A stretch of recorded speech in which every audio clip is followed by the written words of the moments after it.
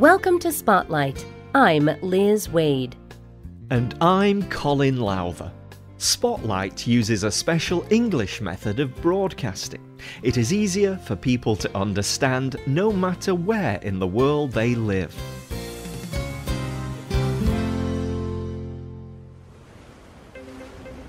Big waves form on the ocean. On the waves, there are a lot of people with surfboards. These flat, long, narrow pieces of wood are shaped with a point at the front. The people lie on their surfboards until the waves push them along. When a big enough wave begins to push them, they try to stand up. This is called catching the wave. Once they catch the wave, they try to stay standing while their surfboard is on the wave. Some people stand and fall immediately. Others can stay standing longer. But the best people can ride the biggest waves until they reach the land. This is a popular sport called surfing.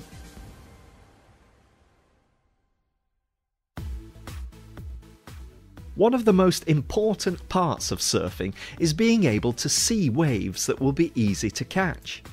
Surfers always watch the water for the best waves. Derek Rabelo is a surfer.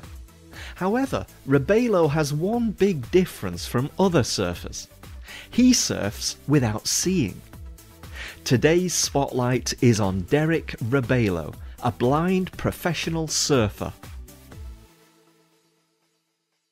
Derek Rabelo was born with congenital glaucoma. This is a rare condition that damages the nerve in the eye.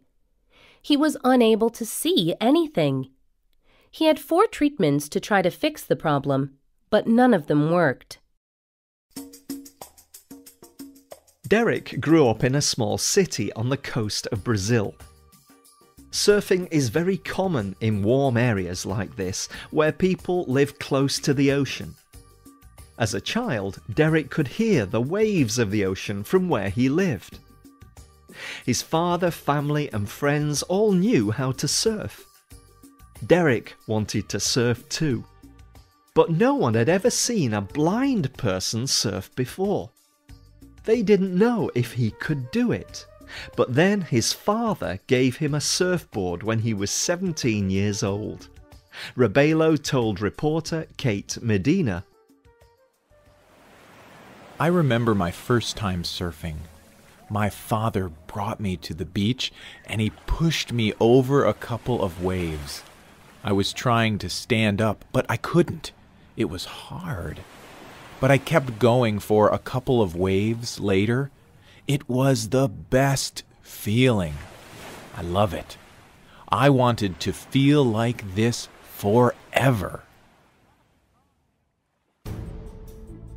But learning to surf blind was not easy. In an interview with The Inertia, Rabelo explained how being blind influenced his surfing training. I was born blind, so being blind is normal for me. But I still had to get used to it. I had to find ways to change, make my own way, to learn things, and to live. The biggest thing for me has been to learn how to surf. I also had to learn how to deal with my negative thoughts, like, no way I can learn this, or I should give up. But my God is powerful, and I have faith in Him.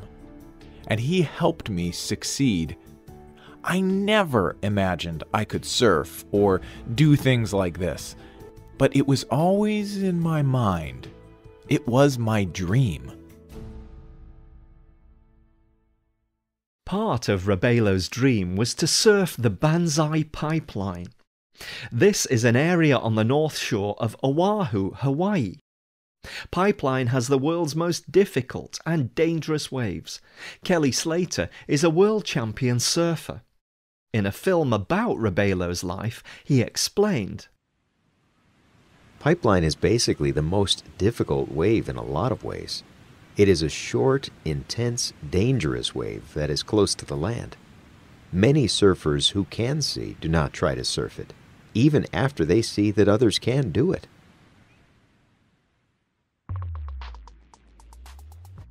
People have died or been extremely injured trying to ride these waves. Many people thought Rabelo could not do it, but he wanted to try it. At 17, he joined the Praia de Moro surf school in Brazil. Only 3 months later, he was invited to Hawaii to surf pipeline. Surfing pipeline is a dream for many surfers. Many surfers spend their whole lives training to be good enough. They need the right equipment. The beaches are often very busy.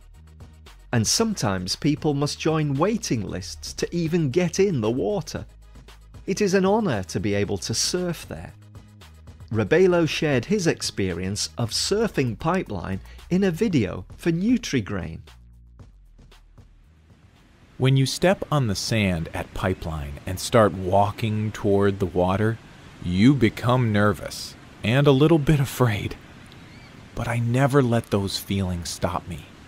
When I got my first wave at Pipeline, I thought, wow, I cannot believe I am here. This is awesome. I am surfing the waves of my dreams. So how does someone who cannot see do a sport that depends so much on sight? Rabelo depends on many other people to help him. He works with a coach. The coach helps him to the water and tells him information about the area he will be surfing in. But Rabelo also uses his own natural skills to surf. He listens to the sound of the waves. He can hear sets of waves coming toward him. He touches the water with his hands to feel how it is moving. He lets the waves come to him. He then decides which side of the wave he should surf toward. In 2012, a video of Rabelo surfing pipeline went viral on YouTube. Hundreds of thousands of people saw him surf. Brian Jennings saw the video. He's a filmmaker. He made a film about Rabelo. It is called Beyond Sight. It tells Rabelo's story. In the film, Rabelo shares why surfing is so important to him. It's more than a sport. When I surf, I feel so close to God. I do not have fear because God is bigger than my fear. I want to keep telling people about how God helped me in my life. I want to surf more big waves like in Indonesia and Mexico. And of course, I want to keep helping and encouraging people. Derek Rabelo has earned the respect of many professional surfers. Surfing officials have invited him to surf at amazing beaches all around the world. Rabelo gives advice for any person who has a dream. He told Australia's Sydney Morning Herald, "You have to believe in yourself. Go chase your dreams, and you can do it if you want."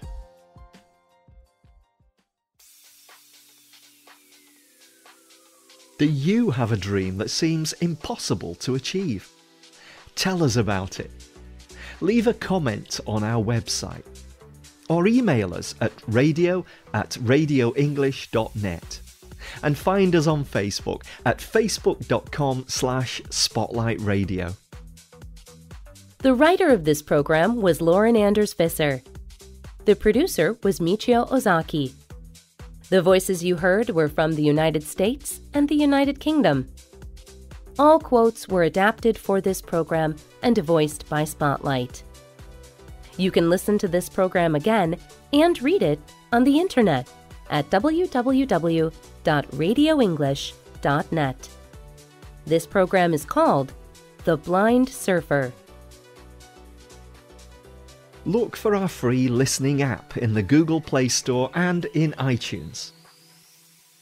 We hope you can join us again for the next Spotlight program. Goodbye.